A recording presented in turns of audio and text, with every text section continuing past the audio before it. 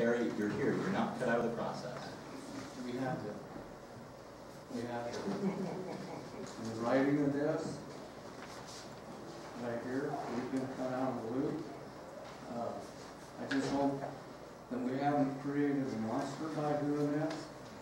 We've contributed a lot. We've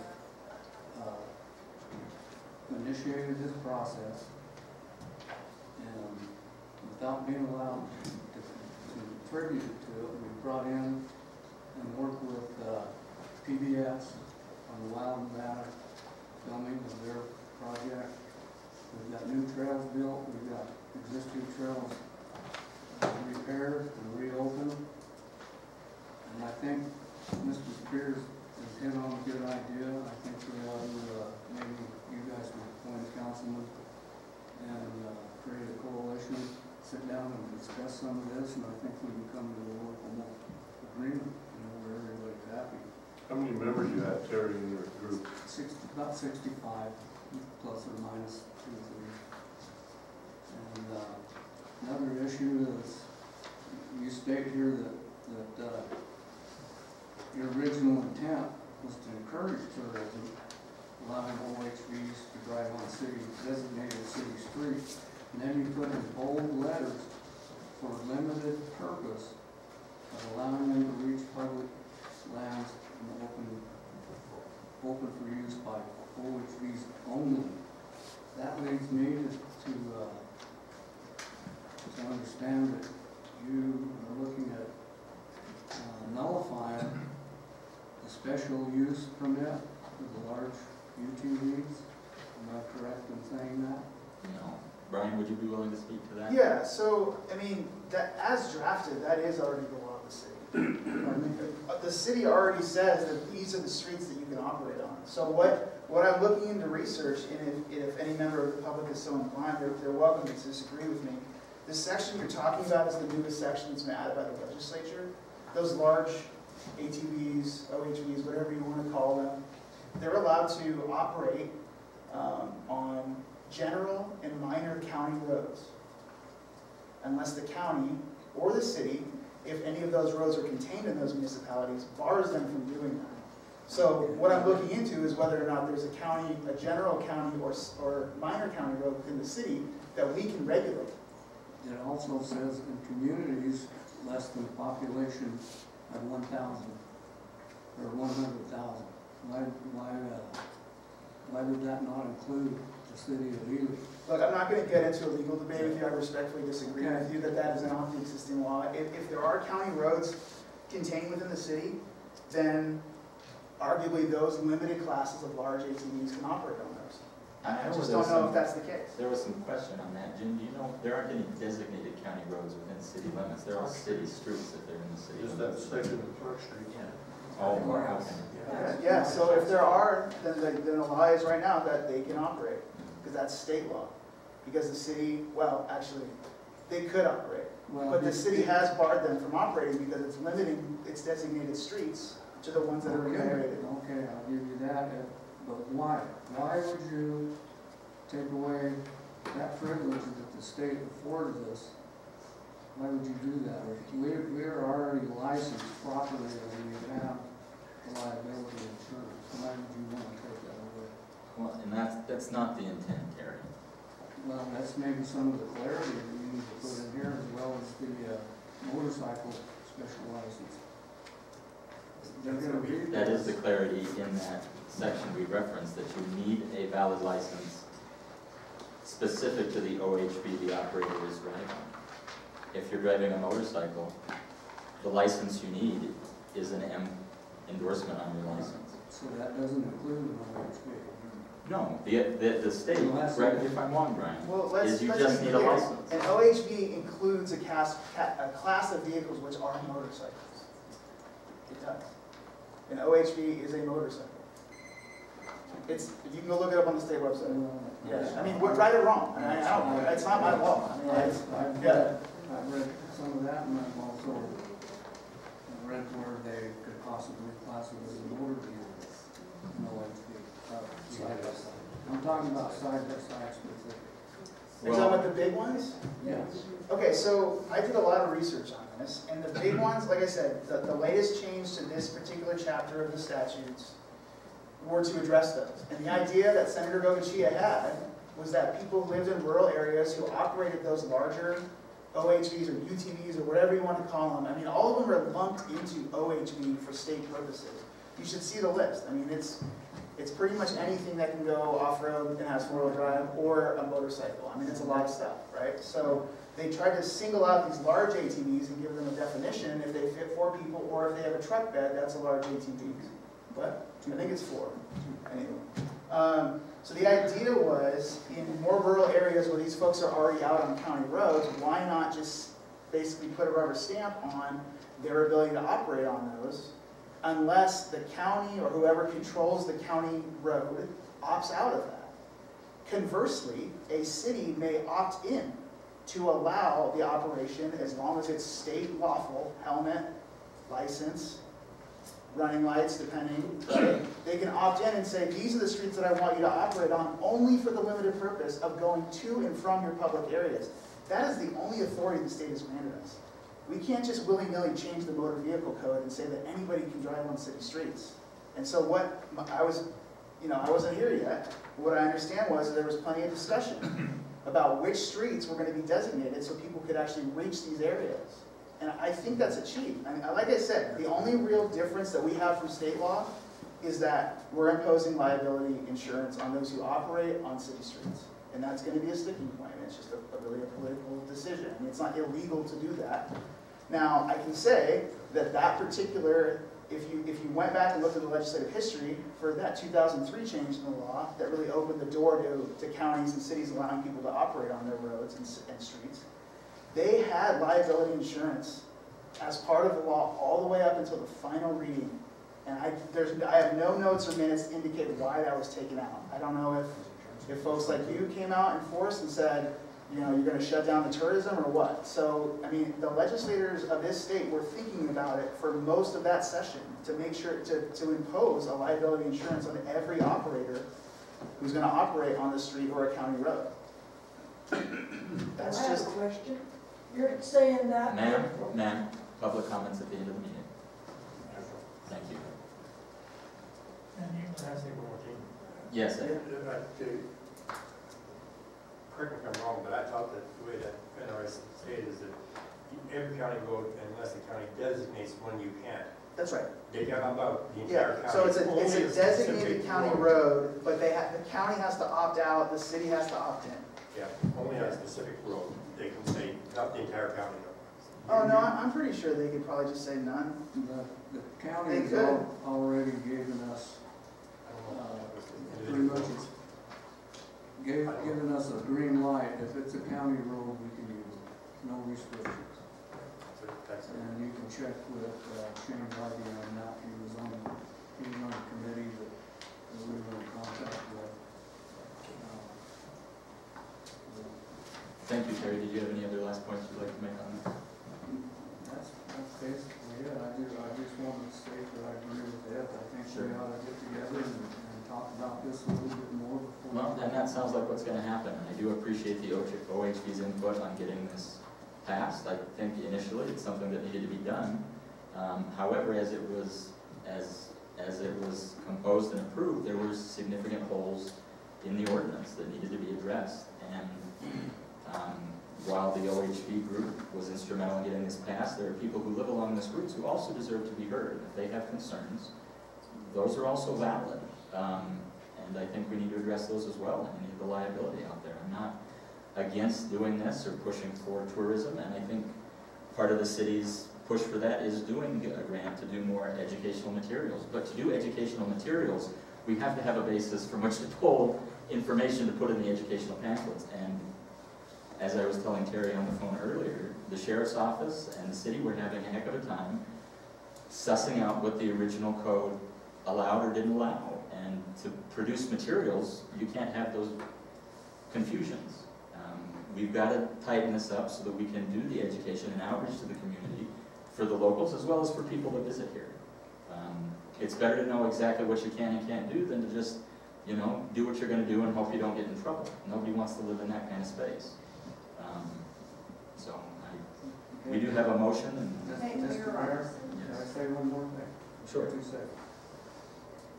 Is it possible that you can table this? There's already a motion on the floor to table. Okay, just until you get your grant and get your educational and safety program ready to roll, and then enact whatever, I believe the deadline for the grant is, Well, the deadline is 14. November 12th. well, Um, that you can get the grant.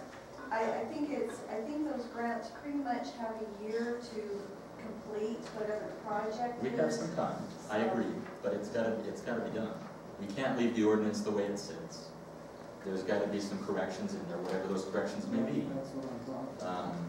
But it's gotta be done, and it's gotta be done sooner than later. I'm okay with tabling it, and I'm okay with us discussing this with some other groups, including the people who live along those routes and have had complaints about whatever their issues are. They've gotta be part of the discussion as well. But, did you have something else to add there? Yes, I do. I received an email from Nikhil Markey with the OHB Commission. He said, "Good afternoon, Jennifer.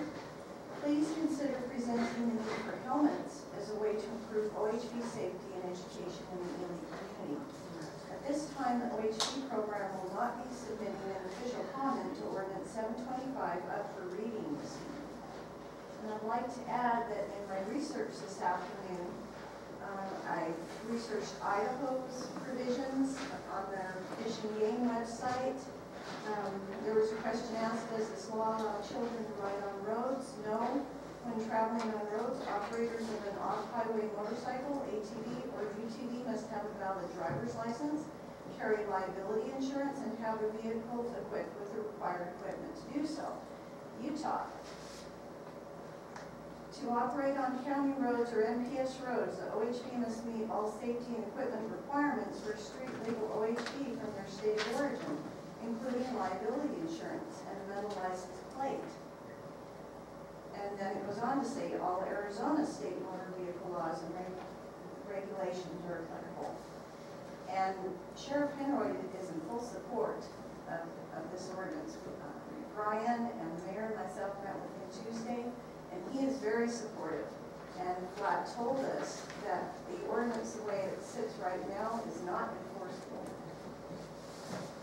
And, you know, I know Brian, when, like you said, he's gone back through minutes on the state assembly meetings. We've met with sheriffs. We've met with, together trying to find solutions to this. And if the OHB Club would like to be included in some revisions here, that's fine, but there will be revisions. And I need to be clear on that. I'm not saying that you might not, you might be a need for revisions, but I don't think that's one of them. Okay, are there any other, thank you. For your time. So my 2 cents real quick, Yeah. if the biggest hangup is the liability insurance, I'd really like to see the council say that they'd like to move forward without that bit. We can take that up again at another time.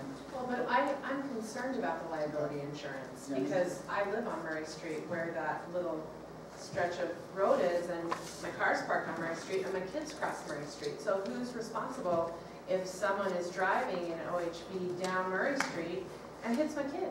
Who pays for that? Whose liability insurance pays for that? But you have to have liability insurance. to Ma'am, get it. public comment is at the end. She was asking a question and I was answering. It was rhetorical, not from the audience. So that's a concern of mine. I mean, if we can look at it again later, that's fine. I only say that just- because one section is in conflict with state law, so it would be nice to get that. Do you want to resolve the conflict with state law I and mean, address that's the just other- my city attorney request.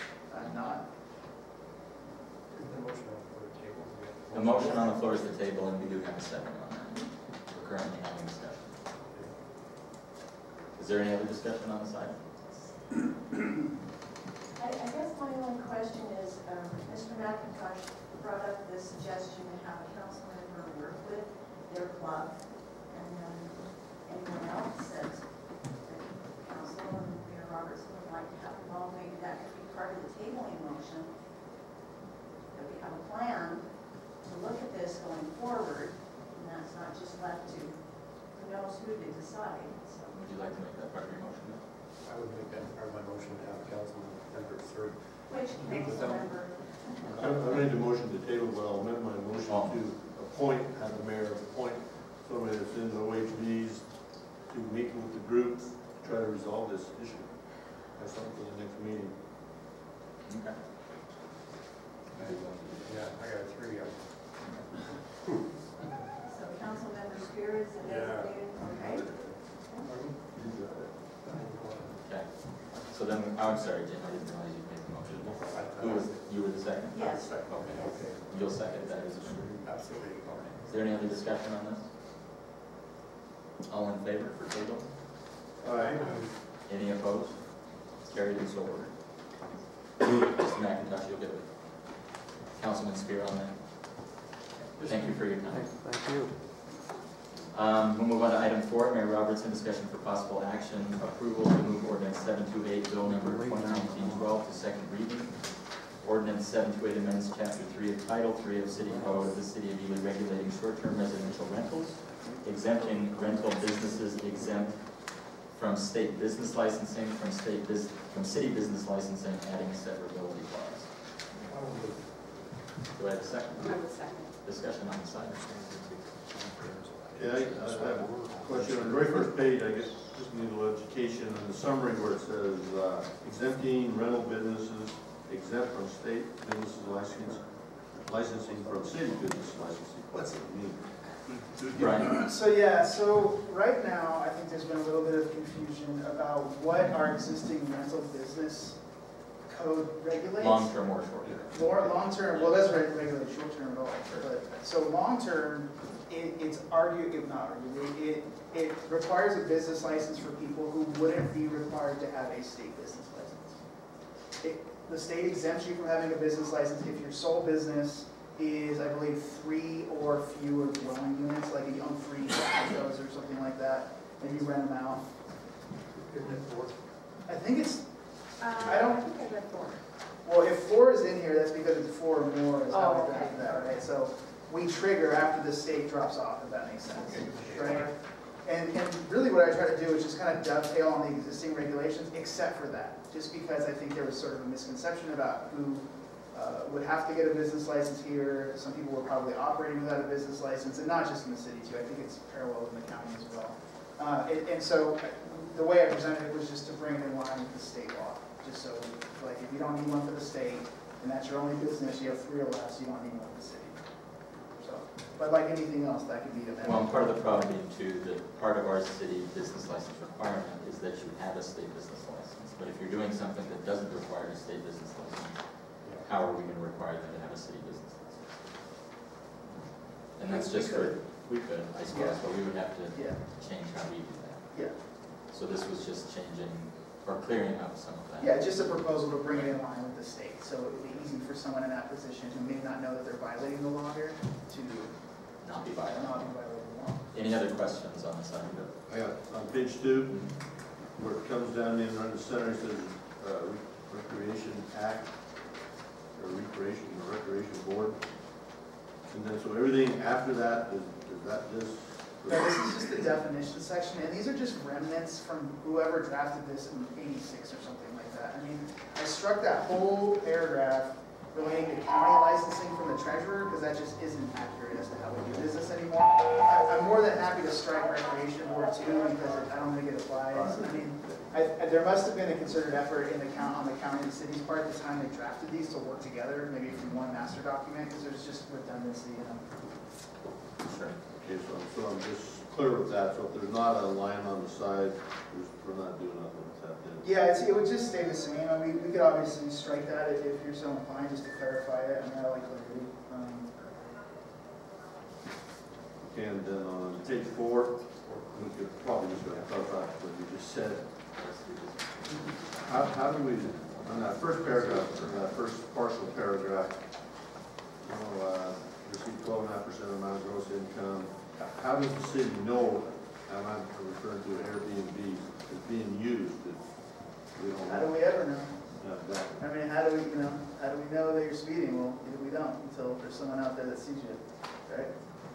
Well, and Rec does a lot of that enforcement with the And hotels. look, these are gonna so- pop up on websites, so I'm sure that Tormac's gonna be keen to go look at Airbnb or VRBO or whoever the heavy hitters are. to see Because they're listed on the website, it Yeah. can be easily discoverable. Okay, so there's some watchdog, I guess, out there doing that.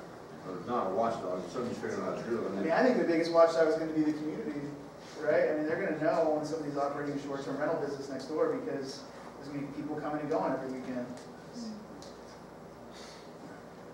Okay, Any other questions, Jim? let's see here, down on the bottom of that page, score. On item 2, it says the short-term residential rental is if it's located within 660 feet of another short-term residential line property. 2 houses, say somebody's got 2 Airbnbs right next door to each other, does that affect that or? don't? Yeah, it would. I mean, so the idea, I was only asked to really implement a couple specific things, and one of them was sort of a density requirement, just so they couldn't pop up everywhere, unregulated. A 660, I believe, was what Henderson's doing, or North Las Vegas. So that's just a number they use. I plugged it in. Well, and then you can't have one right next to another one and just kind of chain these things and turn a whole neighborhood into Airbnbs. Is it kind of a staple of any of these residents? It is. I mean, that's kind of the trend of regulations. I'll have to check Yeah. up in my neighborhood, I think there may be 2 within that 660 feet.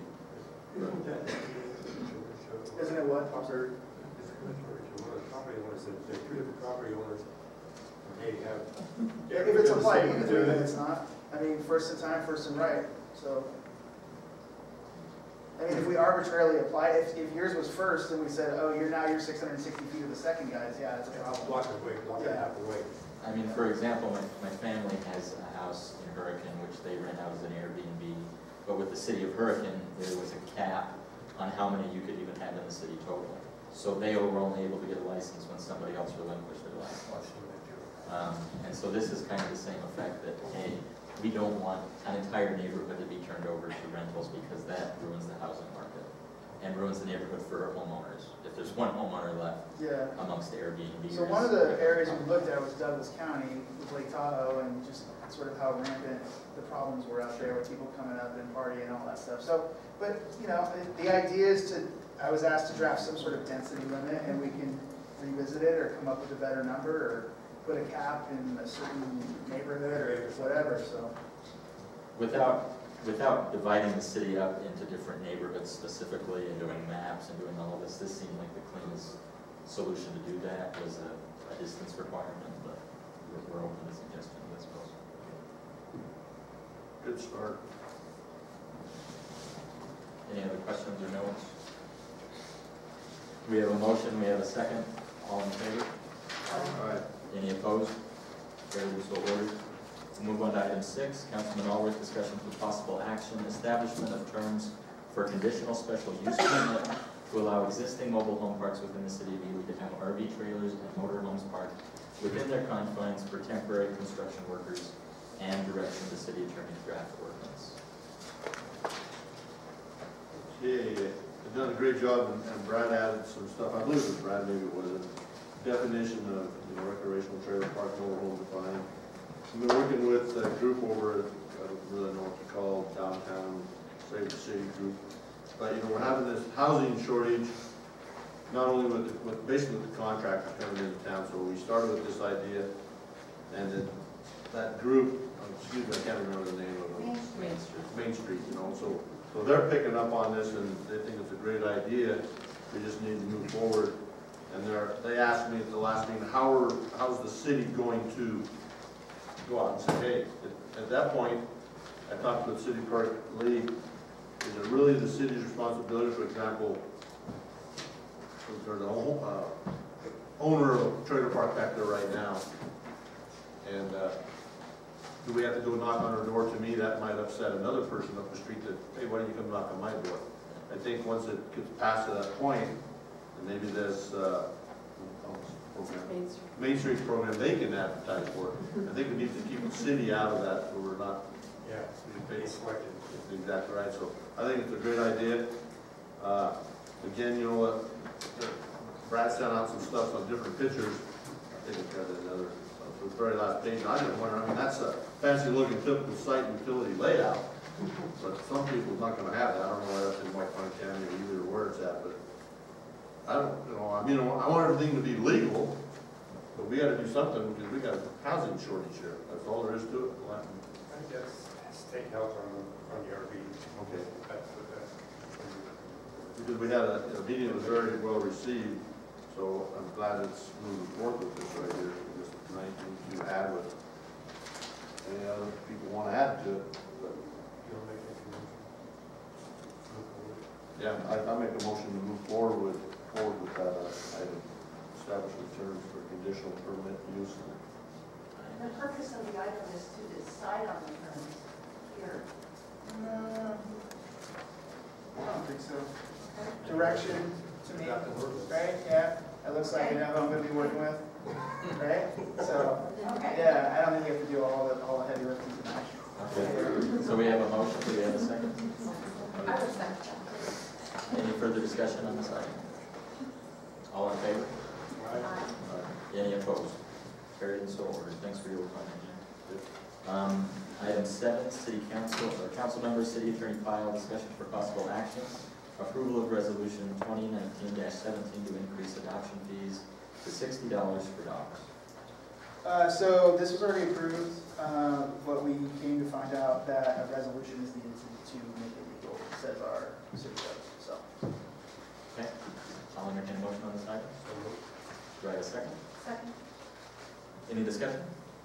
All in favor? I have some discussion on Sorry. that. I've received phone calls saying $60 is too much. And my kid's been collecting money to get a dog, and now can't afford it. You know, I mean, that might be a bleeding heart story. I think the $60 is too high for myself, but that's my opinion. Okay. Any other discussion on this item? We have a motion and we have a second. All in favor? Any opposed? Nay. Okay, thank you. Item 8, Councilman Allworth, discussion for possible action. Discussion to city staff to send a letter to City Police Chief Henwood requesting that his officers verify city business licensing for out-of-the-area businesses. I think this is just part of our city code. That's the police department's duty to do that, to go around town. And we see they drive around and see somebody hanging on working on their air conditioning unit at our place too. I think somebody should ask them. It's that simple. I mean, they're patrolling the streets all the time. That's something out of the abnormal. They should ask it. I've called Building Inspector Brad Christensen, and each time I've talked to him, he's researched it, and, well, we had a permit in 2013, or business license, and he shuts them down until they get what they pay for it. So if the normal citizen's doing it, and the citizens should be able to, the sheriff's office, call the city hall, let the city hall send the law enforcement up there to do it. But, you know, it's happening around here. We're all seeing it. We need to have the sheriff's office, police department, step up the game a little bit. Formal motion to directly do that. Yeah, I mean, if it's gonna be a letter going out, of course, yeah. Yeah, and it's gonna be from a letter from the council. Do you have a motion to that? Yes, I do. Motion to, so we get the police department to follow the city code. Okay, sure. Do I have a second? Second. Okay. Any further discussion on this item? All in favor? Any opposed? Carried and so ordered. Item 9, Councilman Flangus. Discussion for possible action, direction to city staff to prepare a resolution changing the times for regular city council meetings to 1 p.m. Yes, I do believe that this is necessary at this time because we do have employees that have to come to the meetings and we're paying them overtime to sit here and whatnot. And with winter coming on and icy roads and inclement weather, I just kind of think having an earlier meeting during the day would be more beneficial to the city than waiting until late evening. Okay, would you like to make a motion to that? Yes, I'd like to make a motion that we pursue the idea of changing our meeting time to 1 p.m. Do I have a second for that? I'll second Discussion. I would strongly disagree with that. Not only because I have a job, but I do have a job. But I have a boss who's very, very flexible with me and would allow me to come to a 1 o'clock council meeting, but not everyone has that flexibility. And, you know, I think when the majority of your voting populace works, we have to make it available for people to be here to participate in discussion. Well, if I'm not mistaken, not too many years ago, we moved the meetings from 4 to 5 for that Correct. very purpose. Trying to make it more available. Well, I think it's time that we make some alterations in that factor. The county meets, begins at 9:30 in the morning. Other agencies or state offices or local, have different time meetings and whatnot. Moving it to 1 o'clock gives a person to change their lunchtime in order to make the meeting from their lunchtime to 1 o'clock. And I think it'd be extremely beneficial to the city and conduct this business in a more humane type of manner. As a matter of fact, if people have a reason to come to the city council for a meeting, they'll be here regardless what time we have. Oh, I don't think that's the case, and I don't think that should be required of people. We are gonna have this meeting at this time, and you better make sure you make it here. The county starts at 9:30 because their meetings go most of the day. Our meetings are a couple of hours. I don't think it's fair to preclude people from attending a public meeting for the people that they elect into office because it gets dark early. Good other discussion on the side? I think meeting time doesn't really make a difference to me, but the county did, like Michelle said earlier in the day, and I do believe a lot of people showed up here today, the firefighters, EMTs back there, they showed up because of an agenda item. The OHB people showed up tonight because there was an item that they were interested in. And they would be here at 1 o'clock, they believe that strong with it, they'll be there. And again, you know, we're elected, if we didn't have a public meeting, we're elected, they won't even come to the meeting because they think we're gonna do the best job we can, and they're gonna come up and pound on the table, so you're not doing a good job. And I don't think that the point of, that we're sitting up here in this council that we have to write every idea is gonna be right. I think it's just one of those deals that if we change the meeting, if it doesn't work, it doesn't work, change it back. I think changing the meeting tells the general populace that you don't care what their voice is. When we have the I availability, think I've worked with the general populace in many different committees and whatnot, and if they're interested in what you're doing, or they have an interest in some subject on our agenda, they will be here even if you hold it at midnight. Now, I'm looking at the fact that we also have to take and preserve our people that are working for the city also, and also our finances and whatnot. We don't have the greatest amount of finances, but if we continuously have to pay overtime to have our employees come to the meeting after their working hours, I don't think it's beneficial. Any further discussion? I have one question I'm going to ask Mr. Craycraft. If we had a meeting at 1 o'clock, and you had to bring, say, Carl in here, what kind is, I guess you know, your road department, your water sewer guy, do they relay to you enough information that you can report accurately, or, Yes. or you feel that I do. by having them come to the meeting, sit here, to their part of the, first part of the meeting, it would be beneficial? That's a good question. There would be times that it would be beneficial to have Carl come or Tom come in. Right, during the report section, then they Yeah. leave. That would be beneficial, especially like Tom with he's got so much, what do you call it? Trash? Well, he has so many permits and stuff that it would be difficult for me to answer. Because I think one His of class. Ernie's concerns is what we're paying in overtime for people sitting here. I don't know if you and Jeanette are on I could even wages say, or whatever. like today would have been a good the example. three of us are on salary. Those three right there. Yeah. so the extra cost is never. But today would have been a perfect example. We have Raul, and Raul could have came in and, you know, But in that case, we'd be pulling them off their regular duties to come to a meeting. no, Raul comes twice a month. Sure, but I'm talking about like Tom or Oh, yeah, yes. Carl or whoever else we would need. Because my idea, I didn't know how they were paid, would be, you have to, you do the agenda lined out where they come in, first out, they're gone. Yeah. So they're not being delayed, so that'd be a possibility of that. Okay, any other discussion on this item? With that, I'll call for the vote. All in favor? Aye. Right. All opposed? May. Just to know, City Attorney Kyle will have to prepare a resolution to actually change the sign. That has to be done in a resolution. Pretty good. We'll move on to item 10, and I'll hand the gavel off to Mayor Pro Tem Michelle Beecher.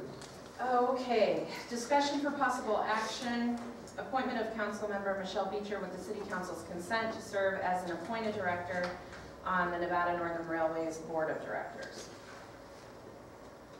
And just so the council is aware, we did receive a document from the attorney who represents the Railroad Foundation asking that this item be tabled so that the council can take up their proposed amendment to the bylaws. That document's in front of you.